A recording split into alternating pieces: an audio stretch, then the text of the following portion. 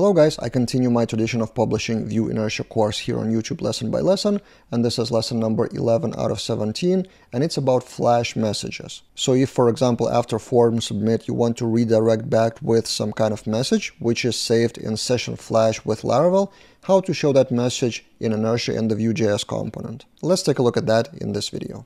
And now let's show some success message on the submit of the form. I'm a big fan of doing redirect route with message. For example, with message post created successfully or something like that. Successfully.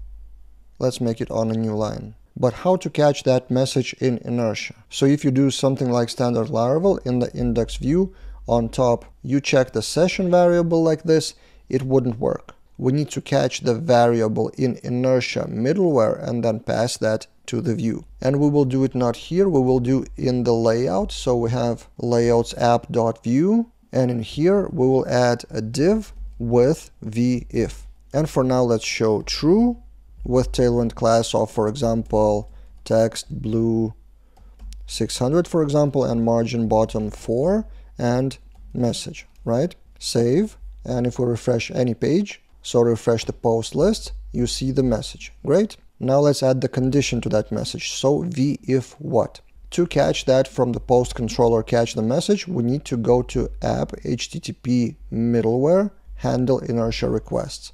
And as you can see, there's a share method prepared for you.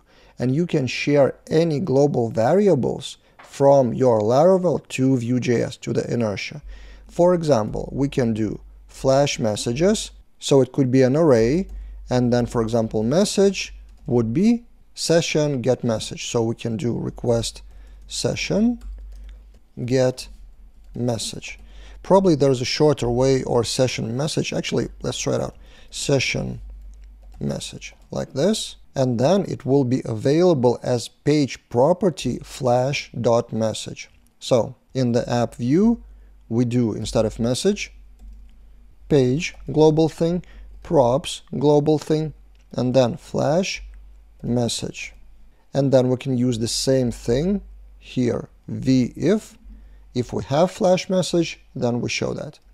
Let's save, build successful, and by default if we refresh our page we won't see the message, but let's see if we see that on submit of the post, save post, and we have post created successfully. But if we go to add new post and cancel again, we don't see that message anymore because it comes from the session only for one time, created by the post controller as a flash message. It is called flash message. So handle inertia requests is used for global variables, and later in this course we will use that for other things like authentication or permissions. But generally whatever you put in here is available in the Vue components as page props object.